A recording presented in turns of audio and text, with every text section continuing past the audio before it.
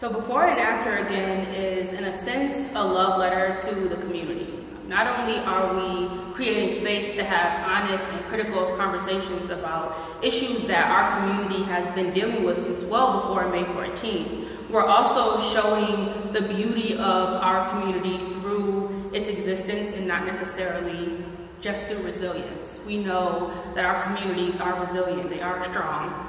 We don't need to say that because we live it, but we need to remember that that beauty lies in the fact that we are here. And while we're here, we have to make sure that we honor each other and we honor those whose lives have been taken from us. And I'm hoping that this exhibition will create space to do that.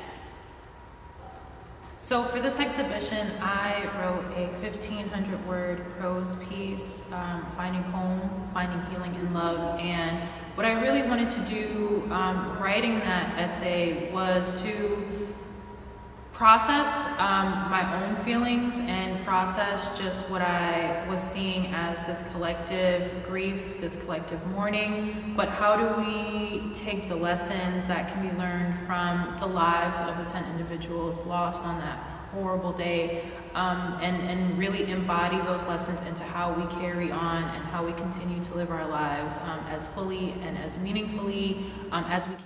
This exhibition deals with the tragedy at the Tops in Buffalo on May 14th, 2022. The title comes from this notion that we measure time before and after moments like a tragedy. And the again comes from the fact that we in America deal with episodic and epidemic violence that is bound to happen again if we don't come together as a community. When I got about halfway into creating the figurative work in this exhibition, I realized that we needed another component that talked about the systemic issues.